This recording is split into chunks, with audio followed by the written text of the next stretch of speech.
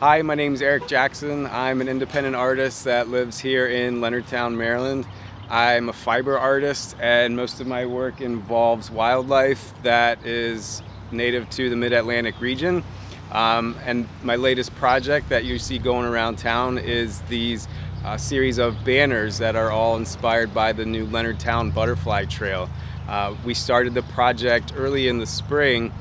I live in town, and as I walk and jog through town, I was always thinking about the way that the town is kind of ebbing and flowing through 2020 and 2021, and how things seem to change over time, especially now during 2021 in the spring. And so I started thinking about this theme of like re-emergence and how things are coming back to life, it seems like, both just in nature and also just with us going about town. And so my original idea I approached the town with was an idea of plants and native species of plants that are coming back to life after the winter. But come to find out that the town has adopted this new theme of butterflies and caterpillars, which became a really natural connection for what I was thinking. And so we started brainstorming, going back and forth, and everything just really clicked really easily about creating this series of banners and flags that all use the theme of butterflies and caterpillars as part of the new town's Butterfly Trail.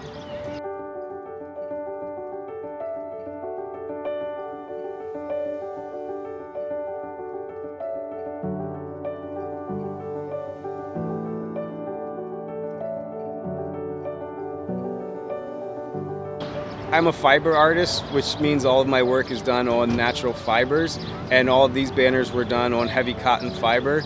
The unique thing about fiber art is that your colors are embedded into the fibers themselves as opposed to painted on the surface, which was really beneficial for these banners because it allowed me to make each piece two-sided. So what you see on one side of the banner is also reflected on the other side of the banner, as opposed to a painting where you would just paint it on one side and the back would be blank. So it worked out really well for this outdoor themed exhibit.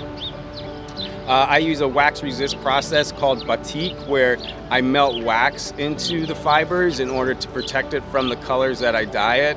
So each piece is done in layers, so I'll wax over anything I want to stay white in the beginning, and then I dye it yellow in this one behind me. Then I wax over the yellow parts in the butterfly, put it into a blue dye to get the greens, and then once the greens were dry, waxed over the greens and put it into a black dye in order to get the black parts of the butterfly. So each piece is done step by step. I'm working on the whole piece at once instead of painting individual sections one area at a time. So it was a really time-consuming process. All in all, we ended up executing 20 hand-dyed banners that were then reproduced as banners for other places in town. The banners overall, it took about a month of work time, but we started brainstorming the project back in the early part of spring. Everything came together pretty quickly throughout May and into the middle part of June, where we're now installing them on a beautiful day here in town.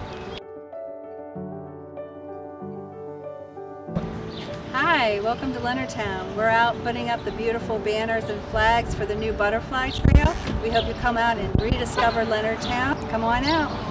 So please come out into Leonardtown and check out the Butterfly Trail. You'll see banners all across town, down to the wharf and down all the other streets.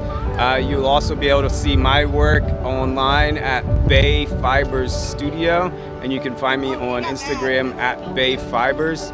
Come to Leonardtown and check it out. They'll be up all summer, and it's a beautiful time to see what's happening in town.